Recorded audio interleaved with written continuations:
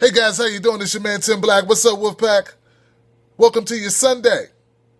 I'm tired of hearing about Ryan Lochte. Just stop it. You lied, Ryan. You lied. Listen, guys. Do you know what's been going on in this world the last 48 hours while we were sitting around worried about Ryan Lochte and if he lied on a police report? He lied. Get over it. Thank you, Al Roker, for pointing it out that there's too many people in the mainstream media trying to get this guy a pass who would never give anybody else a pass.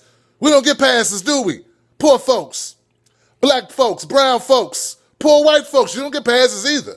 Got to be successful like Ryan Lochte. Do you realize the Clinton Foundation has been found getting tens of millions of dollars from foreign countries who have horrible human rights histories? All this has come out about the Clinton Foundation, but you aren't talking about that. You know why? You talking about Ryan Lochte. You realize there are people stranded, dying in Louisiana over a flood. Yeah, a flood. And what are you talking about?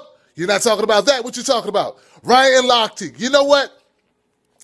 Ryan Lochte's wrong, right? He's wrong. He's a privileged jackass, okay? We all admit it. But you know what? Ryan Lochte didn't make himself a story, did he?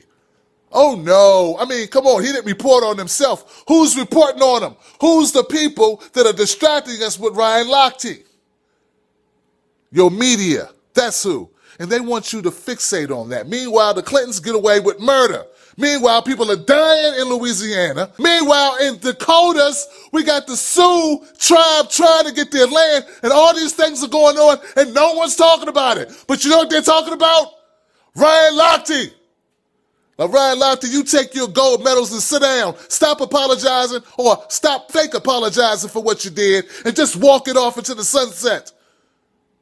Let's get back to real news. This is ridiculous. I'm Tim Black. Have a great Sunday. And no more Ryan Lochte. You gonna eat your cornbread? Nobody take no cornbread from me.